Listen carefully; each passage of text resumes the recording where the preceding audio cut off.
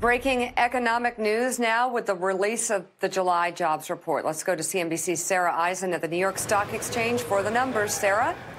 Mika, jobs continue to paint a healthy picture of the U.S. economy. 164,000 jobs added in the month of July. That was pretty much what economists were looking for. They were looking for a headline of around 165,000 jobs. The unemployment rate stays at 3.7% in this country, and that is just about at a 52-year low. It shows the strong gains we have seen in employment over the last few years. Wages, also a nice bright spot in this report, rising 3.2% from this month last year. And that was actually a little bit better than economists were looking for and shows some progress in terms of employers paying their employees. So what